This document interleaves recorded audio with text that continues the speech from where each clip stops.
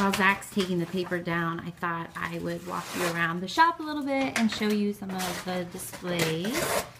That's one you see right when you walk in the door.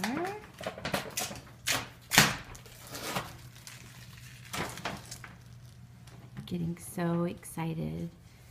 We open our doors in less than a week on a Thursday night at 10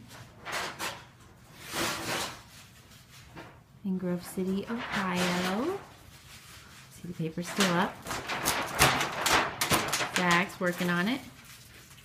We're so excited to see what it looks like from the outside because we have these cool chandeliers hanging in the windows that you can see from the outside. And then we have these cool patio lights. So it has a really cool ambiance from the street. A little bit more. We made that shelf there out of some nautical rope and some boards, and it was perfect for our pillow display. It's like 10 o'clock at night, so it's a little dark in here with just the patio lights on. All right.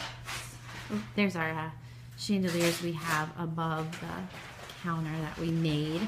We actually made this counter out of some old barnwood that had been in our barn forever. So yeah, we were able to reuse that.